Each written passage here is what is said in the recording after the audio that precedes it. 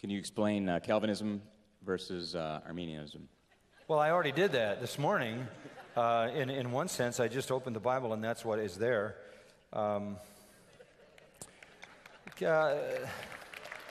Okay, let me do it this way. Okay, I'm gonna give you a little test. Okay. Do you believe that God is sovereign in salvation? Of course, we went through that today. Do you believe God chooses who will be saved? Of course. Do you believe the Father draws? Yes. Do you believe that the Son keeps? Yes. Do you believe the Son raised? Yeah. It's all sovereign. It's all predestined. It's all established. Absolutely right. This is what the Bible says.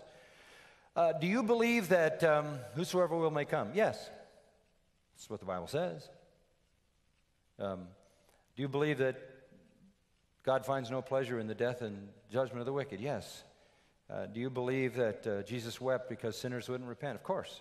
Are you willing to call all sinners to repent? And do you believe they're responsible if they don't come? Yes.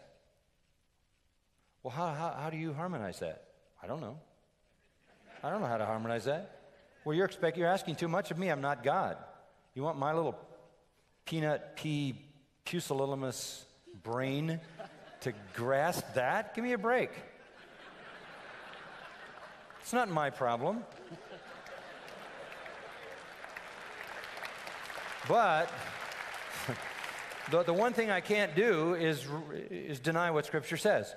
This will comfort you. Who wrote Romans? This is basic Christianity 101 here. Who wrote Romans? Can't answer the question, can you? Why? All of Paul? All his vocabulary? All his heart? All his thoughts? All his words? All of God? And yet not mechanical? Since you did so well on that question, I'll ask you another one. Who lives your Christian life?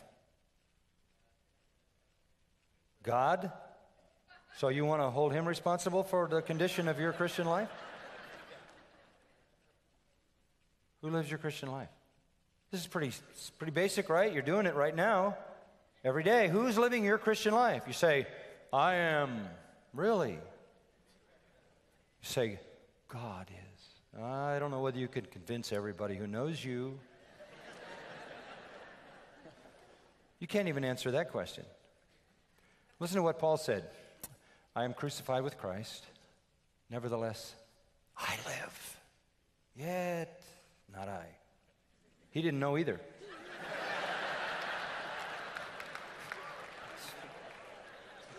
He said, this is the divine mystery. It's all of me and all of him, and what's wrong is me and what's right is him.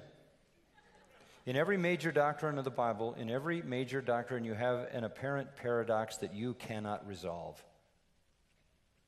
I know that I'm kept eternally secured by God, but I also know I'm commanded to persevere in faith. Two sides of the same thing. I know I can't be saved unless I'm chosen and called, and I know I can't be saved unless I'm willing to repent and believe. I don't have to harmonize it, but nor can I deny those things. And in the end, mark it, folks, in the end, God will get all the glory for every righteous thing that is done, because it is all his work. So, rather than answering the question by removing your confusion, I just spread your confusion over a wider area. And you rest in the fact that you don't need to grasp the mysteries that are clear in the mind of eternal God.